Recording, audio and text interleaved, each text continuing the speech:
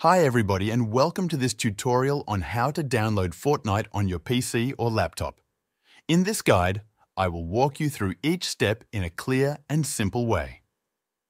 By the end of this video, you will have Fortnite installed and ready to play. The first step is to install the Epic Games Launcher. This is the official platform where you can download and play Fortnite. Open your web browser and go to the official Epic Games website by typing epicgames.com in the address bar. Once the page loads, look for the button that says Download in the top right corner. Click on it. This will take you to a page where you can download the Epic Games Launcher.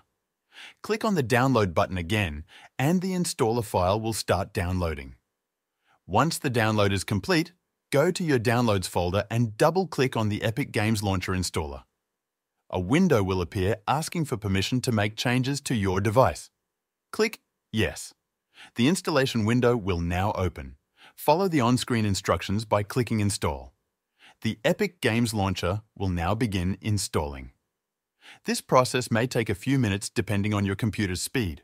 Once the installation is finished, the launcher will open automatically. If it does not open, you can find the Epic Games Launcher icon on your desktop and double-click on it. Before you can download Fortnite, you need to sign in to your Epic Games account.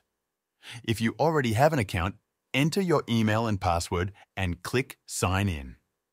If you do not have an account, click on Sign Up and follow the instructions to create one. You can sign up using your email, Google account, or other options provided. Now that you are signed in, you will see the Epic Games Launcher home screen. Look for the search bar in the top left corner and type Fortnite. Click on the Fortnite result that appears. This will take you to the Fortnite page. Here, you will see a button that says Get or Install. Click on this button to add Fortnite to your library. Once added, click on the Install button to start downloading the game. A window will appear asking you to choose the installation location. You can leave it as the default location or select a different folder if you prefer. Once you have made your choice, click Install. The download will now begin. Fortnite is a large game, so this process may take some time depending on your internet speed. You can check the progress in the Download section of the Epic Games Launcher. Once the download is complete, Fortnite will be installed automatically. You can now launch the game by clicking on the Launch button in the Epic Games Launcher. Before you start playing, it is a good idea to check for any additional updates. When you open Fortnite for the first time, it may need to download the latest patches and updates.